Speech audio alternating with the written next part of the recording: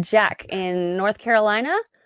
I believe in Jesus Christ. Yeah. There's no evidence for evolution anywhere in the world. End times predicted something that happened in Israel. Okay, so do you want to talk about that? There's a lot there. Hey, Hi, Jack, Jack. what's going on? You're on with how are Jenna and you? Anthony. I would like to say this first, please. There is one way that you can know if God is real or not, and I would like to say a couple of things first, though. But Okay. there is one way to know beyond a shadow of doubt. I can tell you all day long that there's a God, and if you don't believe it, you just don't believe it. You look at the facts that's out here from evolution. It's nowhere on planet Earth. If you know where it's at, you need to write a book on it. Why do you think that it's somewhere? Well, here's the thing. What you think and what are the facts, and I'm not being rude about this, are two different things. Right. There is no evolution. If you understand evolution, if you come from a single cell up to who we are today, where is the evolution that we find in the fossil record without the kidney, without the heart? In other words, so I don't think that you, Jack, I don't think you necessarily understand evolution. I am not an expert on it, but so I'm going to recommend you're not an expert. that. Let me explain it. I'm so sorry. I don't really have maybe time. before we get too heated here, why don't we each reveal our level of expertise when it comes to evolution, say on a scale from 1 to 10, where 10 is expert, you've studied this for 30 years, and you teach it in universities or something. Maybe you've written some let me papers on ask you something. Who is to say that that's an expert? That's a good point. That's a good point. You're setting a standard that I can't get across because you're blocking me. See, that's the problem. No, that's okay. That's okay. Wait. I'm willing to go with you here. Okay. Hold Jack, on a Jack, second, we Jack. want to have a nice, friendly conversation with you. We both of us really want to. We don't want to mute you or anything. You've raised a good point. These are standards that I've just pulled out and I threw them out there, and they're worth discussing. What is your standard? Okay. What is your standard of somebody who you would say they've really studied this? They really have a good handle on evolution. What are the parameters of your standard for being able to say that person's an expert and that person is a novice? What is your standard? All right. Let me say this first. I drive a car. It don't mean I can drive a race car, but I still drive a car and I'm good at it. I can drive it fast. I can put it through curves fast, slide it, drift. There's a lot of things I can do with it, but am I recognized as a professional? No. Am I? No, but you could be a licensed driver. Money on different levels. Exactly. Well, I'm a licensed driver. So who's a licensed evolutionist in this conversation? Okay. Let me state something that is a fact. Now, hold on. You can state something that's a fact if you can prove to us that you have the expertise to prove to us that it's a fact. I'm fixing to show it to you. Show me where I can find evolution in what museum on planet Earth. Well, I don't think that it's something that you can pick up and show somebody. Hold on, Anthony has a very good point. Jack, we're getting off track. We're going to establish our expertise levels, or we're going to move on. Yeah. I'm an expert. I'm an expert. I'm a lay it on you. I don't know that. Do I have to give you credentials? You don't know that, but I'm all right. Let's go beyond that. Let's have the conversation and prove me wrong. Am I expert or am I not? My goal is not to prove anybody I'm gonna wrong. Mute. Hold on a second. I've muted the conversation. That's nice. Because man, I feel like I'm getting agitated here, and I don't want to get agitated. So I've muted the conversation. So Jack, I apologize, but I've muted the conversation. You're still on, and just Jen and I are transmitting. I think it's really important. Like you mentioned, a really good thing about standards, because we want to be able to see how much of an expert we are on this topic. If all three of us come up with some really good standards and we each rank ourselves like in the 1 out of a 10, then maybe we're not the best people for this conversation. And maybe we should give less weight that we're putting on the topic.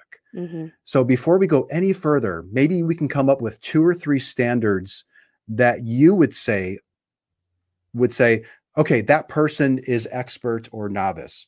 So I'll throw a couple out here. It might be the number of publications in peer-reviewed journals, the amount of time spent in the field practicing evolutionary stuff. I don't know. And then maybe the third one would be the number of hours in a lab or something like that. I don't know. Those are just off the top of my head. There's probably way better standards. What would you say would be your standards for saying this person has expertise in this subject of evolution? And I will unmute you, unless Jenna, you wanted to add anything to it. Nope, I'm ready. Okay, unmute. Oh, okay. Can I state one thing first, please?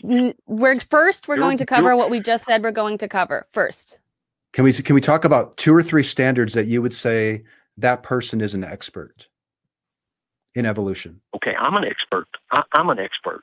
Can we establish that? Hold on. Awesome. Well, so that means I can tell you a lie, but that still don't establish nothing on the phone. Actually, I think I misunderstood. I misunderstood. I'm backing. This is you and Anthony right now. Okay. Oh, that's good. If you would self-identify as a 10 on that scale, I'd love to understand your parameters for being able to say that you are an expert. So what are your parameters for saying that? Study. It's nowhere. Well, here's the thing. Now listen to me. Can you tell me how long you've studied the topic? Hold on. Okay. Jack, this is a call-in show. Jack, hold on. 20 years. This is yes, Jack. Ma'am. Yep. This is a call-in show where we are the hosts and we have to control the time, the flow of things. And so what we're trying to do is establish a dialogue. And so if he asks you a question, the standard thing to do is to respond to the question and keep going from there instead of changing the subject. I gave you an answer. You wanted to know who an expert was. I'm telling you, I'm an expert. I'm telling you, I laid the perimeters out for evolution, and I was on the way of doing so, just like the heart, the kidneys, the brain, the blood. See, those are evolutional jumps that you don't find in the fossil record. It's simply we have not established your expertise in any way, and so actually, Anthony, I'm going to ask that you drop this, if you can, because I don't think that we're going to get very far. Of what I've got to offer. You know what? You can say what you want. He's dropped. Yeah, that's one of my first questions that I really wanted to ask. And I think anyone listening to this, keep this in mind. Whenever you run into somebody who's very passionate about a specific topic, ask them right away if their confidence in their claim would vary if they found out that that was not a good reason. Is your confidence that Jesus is real dependent on evolution being true or false? Get a hard answer to that. My suspicion, usually what is the case, is that people will still believe that their gods are real, even when their pet subjects are shown to be not true. So we could probably spend 10 hours arguing with Jack about evolution, and it may not even be why he thinks it's true. It very well might be a factor. And if it is a factor, we can probably establish what he would accept as expertise. And he was very dodgy and all over the place. And here's another learning point. When I find myself getting agitated, that's the key to me to start slowing it down and not getting more and more wrapped around the axle. That's something that I'm very much trying to work on. It takes a lot of time. And this format, of course, there's delays and there's 2 hosts. And we even talked about this a little bit when we sat down in Texas, talking in San Antonio, talking about this stuff. But we can get really wrapped up around topics that have no bearing whatsoever in a person's confidence that it's true. So the very first thing we need to do is establish that this is a factor in his confidence. And it sounds like it might be. If he says that it is, then we can go down this path. But did you notice, like, if I had expertise in a subject, I would say, I studied 20 years at this university, I've written these papers, and here are all the credentials that I would say warrant donning somebody with the title of expert. Right. And we got the very opposite. Like, why would you study? Yeah. And a little hostility in the mix too. So it's something really, that sorry. Please. I want to say that from the beginning, he seemed a little bit hostile. And so that's why I was a little bit on guard from the beginning, because the way that I see it is and it's something I've told people on this show before, is that if you're having a conversation with someone and they're being hostile, they're not listening to you. And so I'm not willing to have a conversation on here with somebody who's not going to listen to me. I'd rather, call back when you want to calm down. If other people can do it however they want, but I'm here to have a conversation. So. And Jack did come back with a really good criteria or attribute of expert. I studied this for 20 years. However, what does that mean? What kind of study are we talking about? Did you read one book a year for 20 years and they were all from a particular slant on evolution?